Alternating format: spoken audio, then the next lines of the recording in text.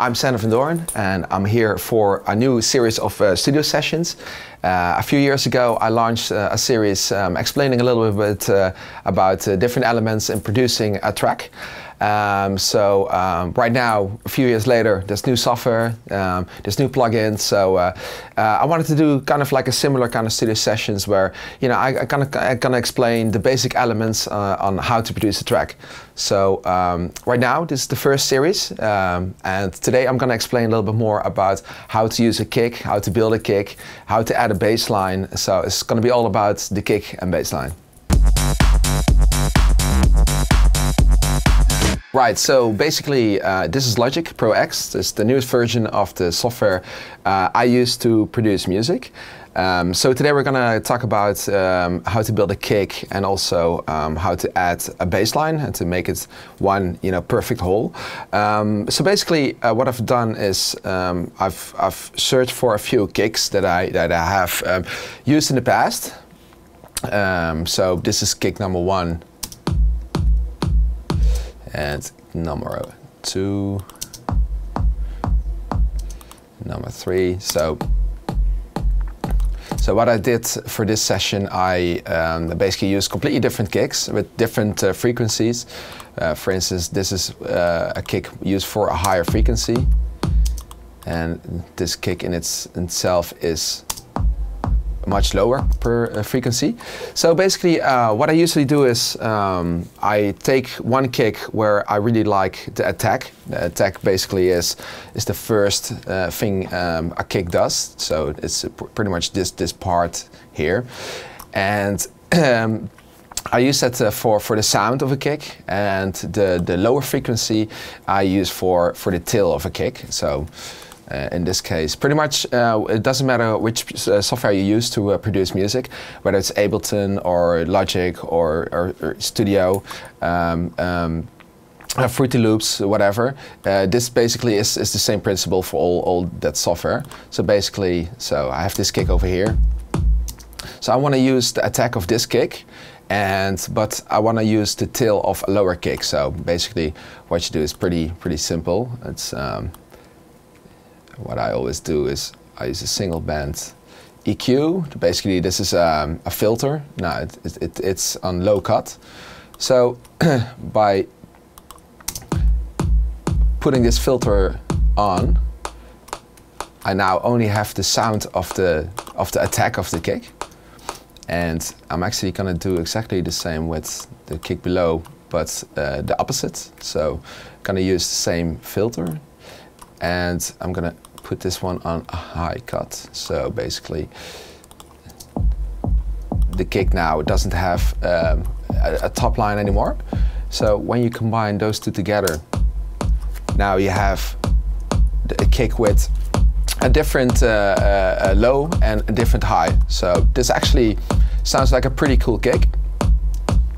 The thing you really need to take in consideration is what kind of key you're going to produce a track. So right now this is a pretty low key because the tail is a pretty low frequency.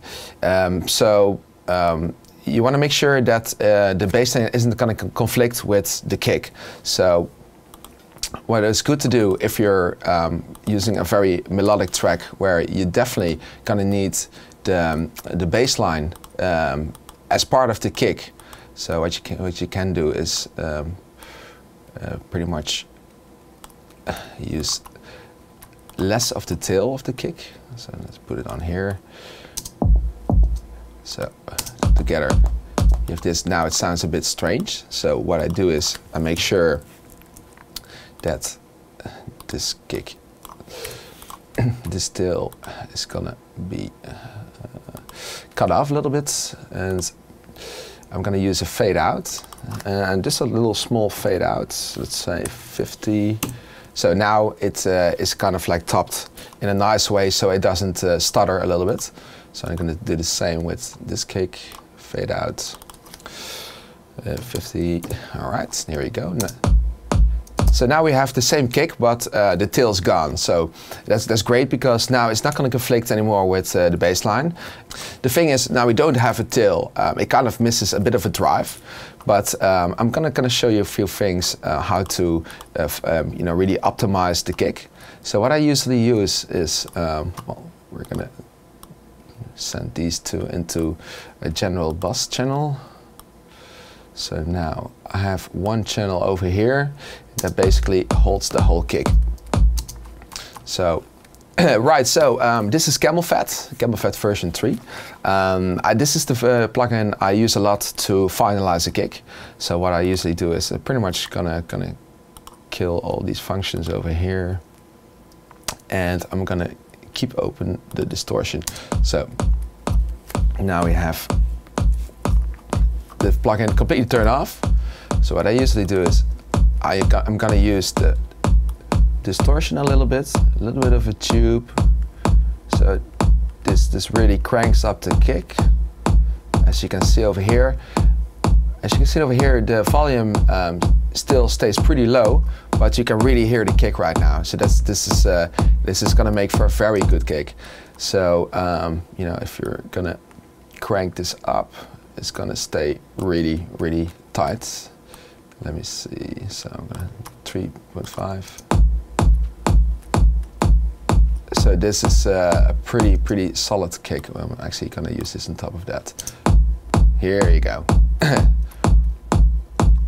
All right, so yeah, we just worked on a really nice kick. We cut the tail and we really cranked up the volume of the kick. So now it's all about adjusting a bass line to the kick. So my favorite plugin to use for that is actually the Trillion from Spectrasonics. The sounds that are in this plugin are really, really tight, and the volume, the recording of these different bass lines are absolutely phenomenal. So this is a really cool synth to use when you're not using hardware like a Moog Voyager. So I just went to synth bass, and these are all very nice synth basses. So what I'm going to do right now, we're going to keep it very simple, and so I'm going to put this off and this on. So now we're in our matrix scheme, and we're gonna, so here is the bass line, and we're gonna,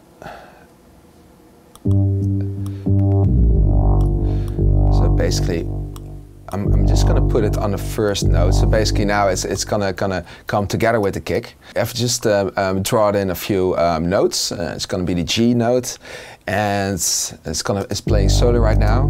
But as you can hear, there is a little bit of an echo. So I'm gonna kill the echo from the effects. Bank. Here you go. Okay, so now it's still going on. Let me see, flame. Yeah, so now you have a very simple bass line. So what I usually do is I'm gonna use this particular bass line as a tail for my kick. So I'm just gonna use the same high cut frequency filter. So if you're gonna put this on around this. So now you have just a note, and if you add the kick, then you have created a new tail for a kick. We just recorded the bass line, so I recorded it in audio, so I've already imported it into my track. We got the bass line over here. Here it is. So as you can see, it has a very long tail. So I'm just gonna use this tone over here. Perhaps the tail is a little bit too long, so I'm gonna use the same thing. The fade I've used to build the kick, I'm gonna use for the bass line. I'm gonna basically, let's try this. Yeah, so now the tail, it kind of drops towards the second kick. And basically the thing is that right now the bass line is definitely conflicting with the kick, so I want to make sure that in this area the bass line doesn't play yet. So we're going to use a fade in tool, and we're going to put that on 100. So As you can hear right now, it doesn't really have an attack anymore, and the tail is cut off a little bit. So right now, if we're gonna build the bass line together with the kick, now the kick doesn't really conflict anymore with the bass line. So we can also add a little bit more volume to the bass line.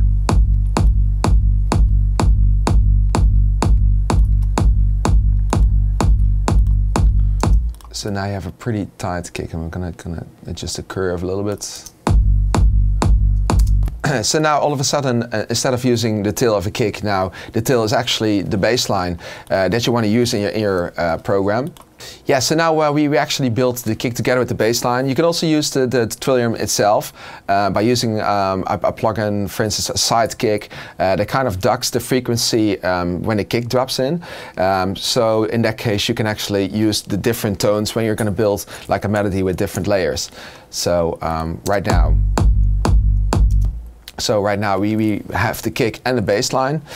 So what we can do right now is add a little bit more groove to my bass line.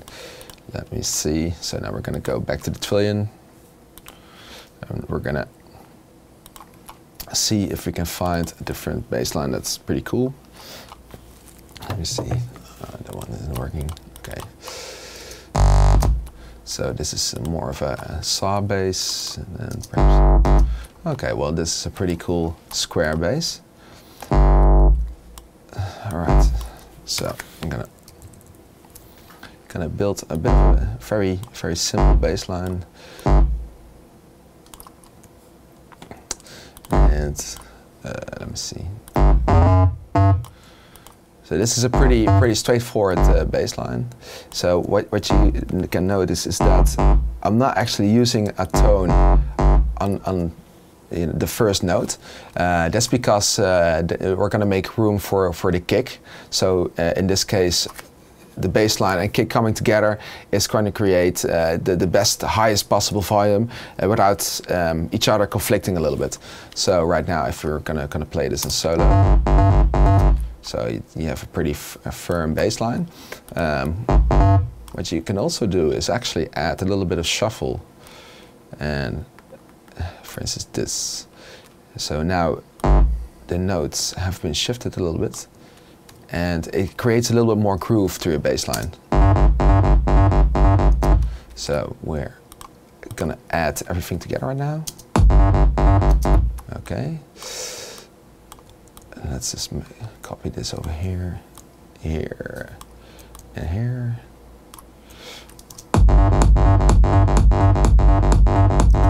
So this is a pretty cool bass line. You can also adjust the frequency a little bit to high cut.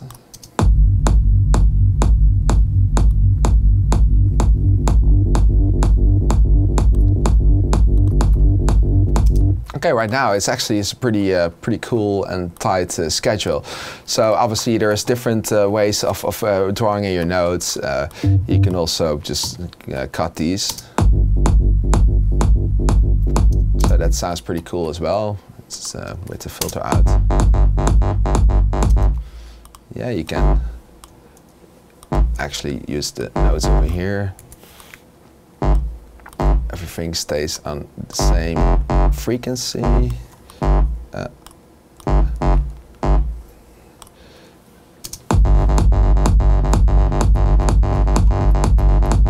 So now it's a pretty tight bass line. Perhaps you don't even need the tail we've just created. But you can really feel that there's a difference now than when you add the bass line.